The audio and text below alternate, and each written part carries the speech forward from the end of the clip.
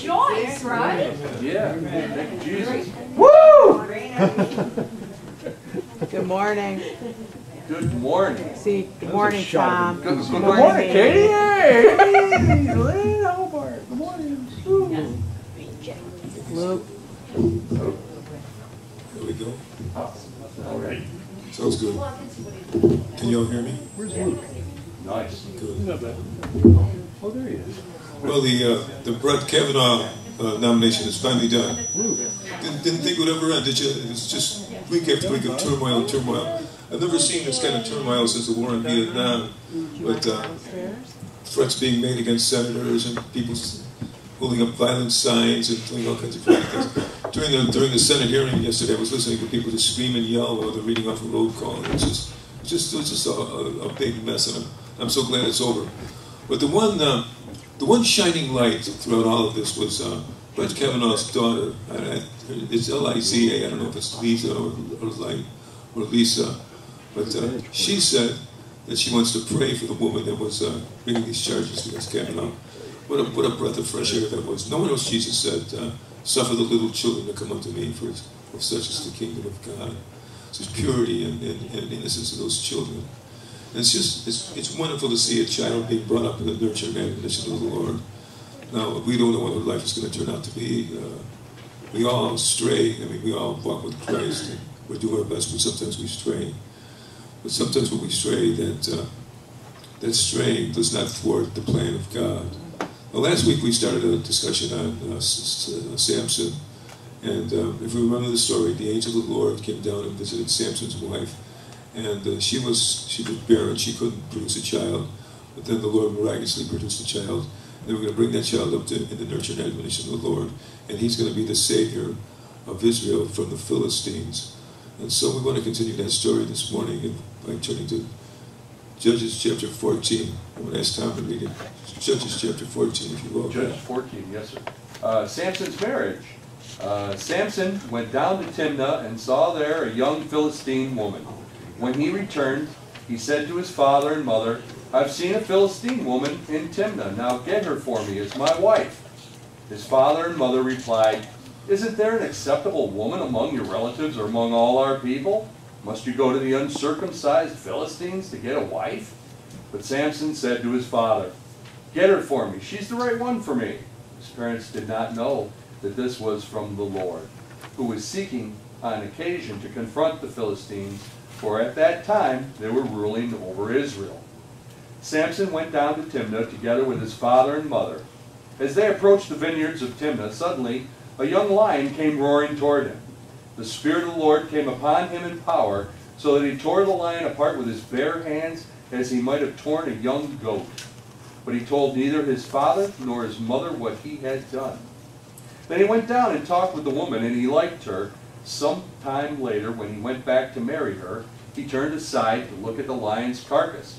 In it was a swarm of bees and some honey, which he scooped out with his hands and ate as he went along. When he rejoined his parents, he gave them some, and they ate too.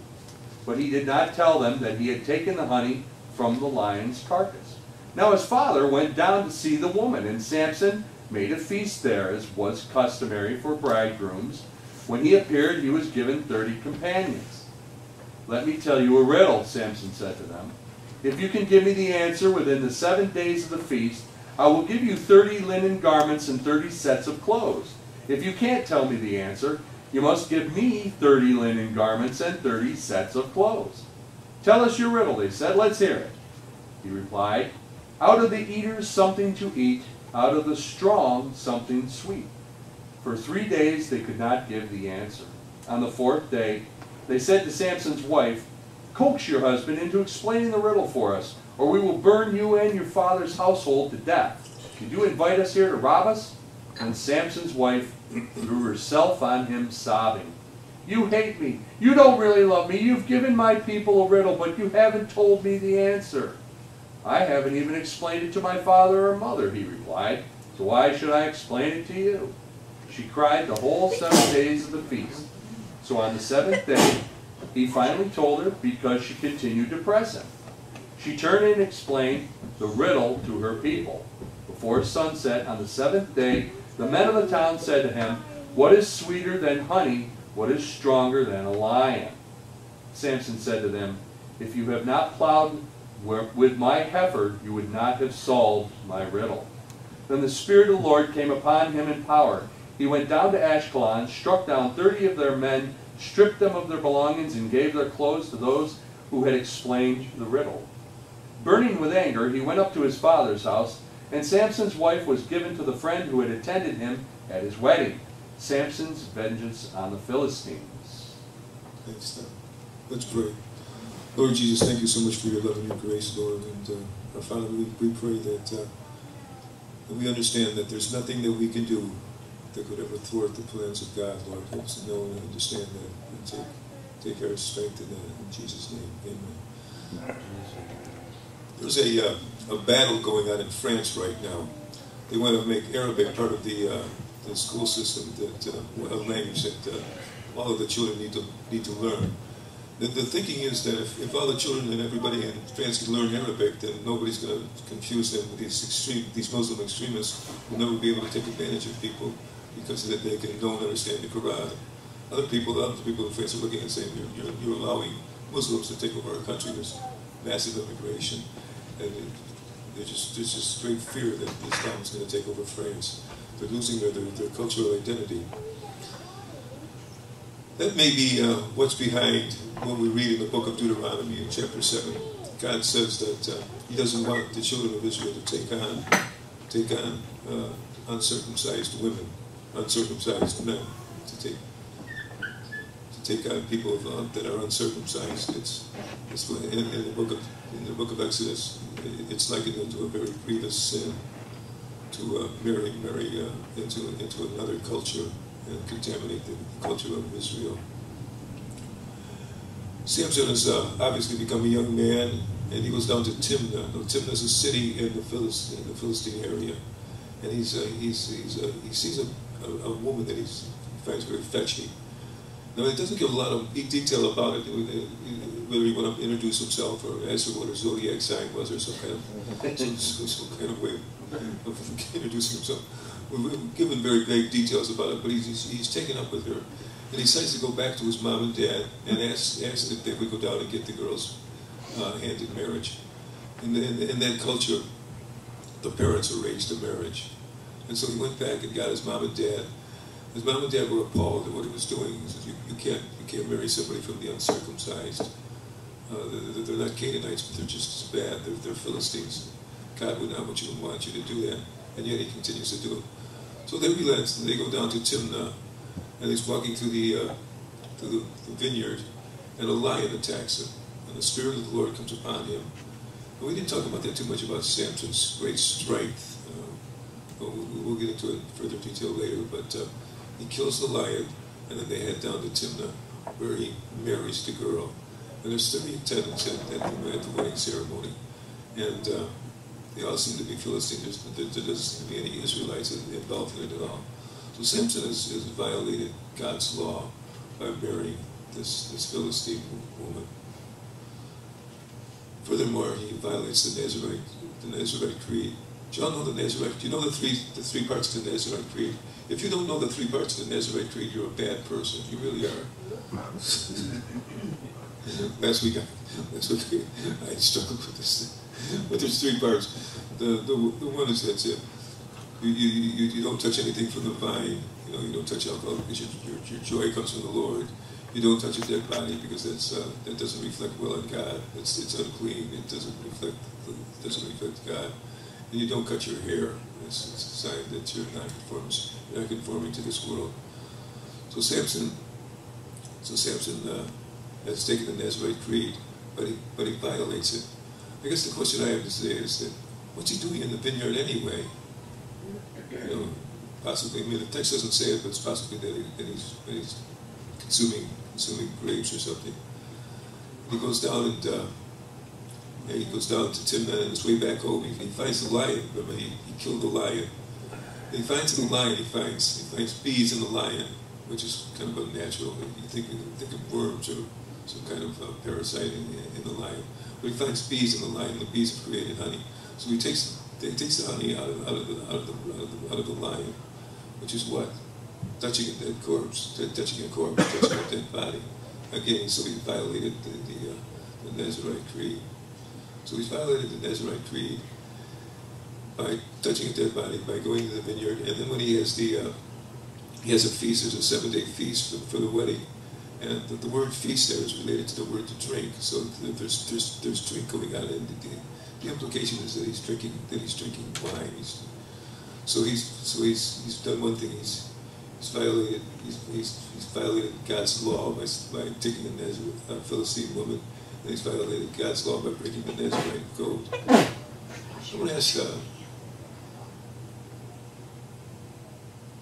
the key to understanding this whole idea is that God is verse 4. Would you read verse? You got verse 4 again?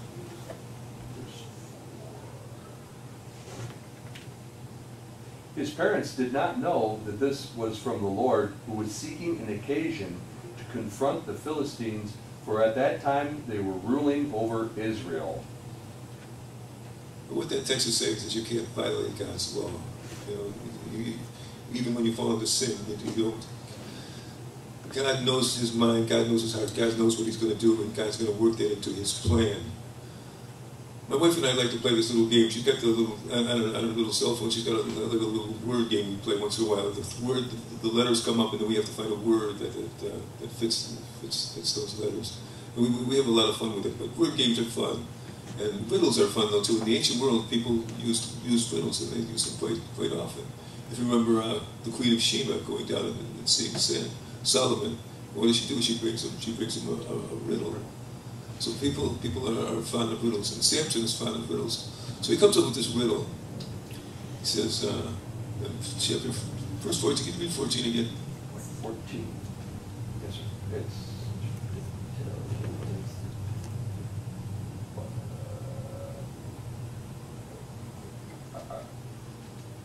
Here, he replied, out of the eater something to eat, out of the strong something sweet.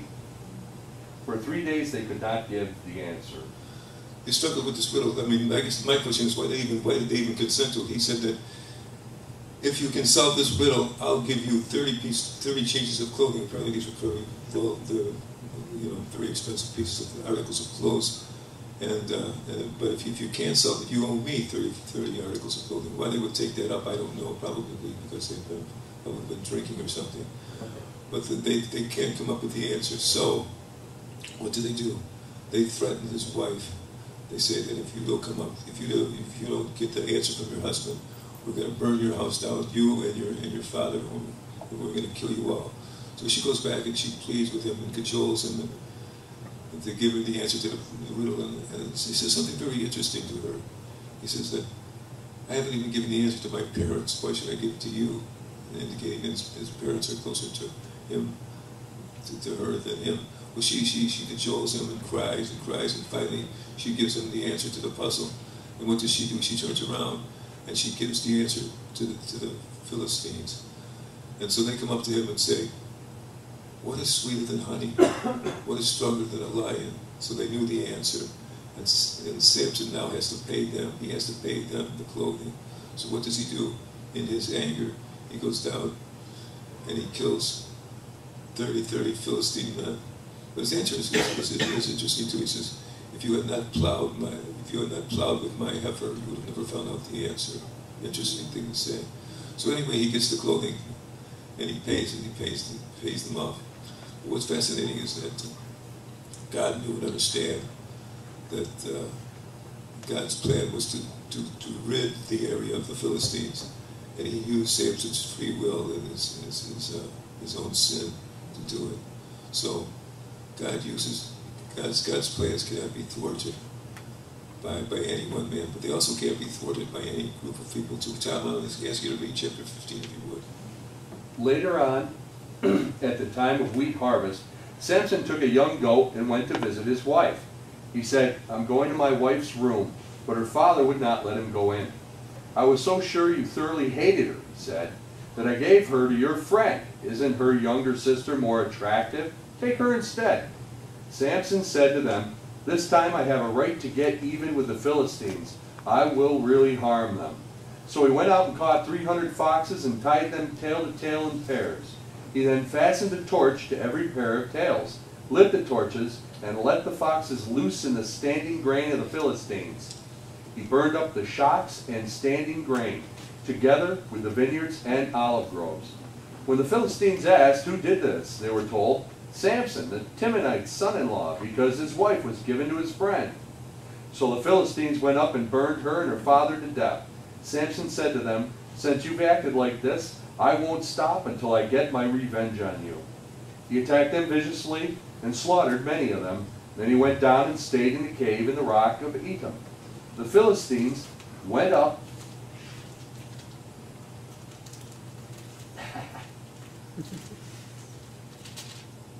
camped in Judah, spreading out near Lehi. The men of Judah asked, why have you come to fight us? We have come to take Samson prisoner, they answered, to do to him as he did to us. Then 3,000 men from Judah went down to the cave in the rock of Etam and said to Samson, don't you realize that the Philistines are rulers over us? What have you done to us? He answered, I merely did to them what they did to me. They said to him, we've come to tie you up and hand you over to the Philistines. Samson said, swear to me that you won't kill me yourselves. Agreed, they answered. We will only tie you up and hand you over to them. We'll not kill you. So they bound him with 2 new ropes and led him up from the rock. As he approached Lehi, the Philistines came toward him shouting. The Spirit of the Lord came upon him in power. The ropes on his arms became like charred flax, and the bindings dropped from his hands. Finding a fresh jawbone of a donkey, he grabbed it and struck down 1,000 men. And Samson said, with a donkey's jawbone I have made donkeys of them. With a donkey's jawbone I have killed 1,000 men. When he finished speaking, he threw away the jawbone, and the place was called Ramath Lehi. Because he was very thirsty, he cried out to the Lord, you have given your servant this great victory. Must I now die of thirst and fall into the hands of the uncircumcised? Then God opened up the hollow place in Lehi, and water came out of it.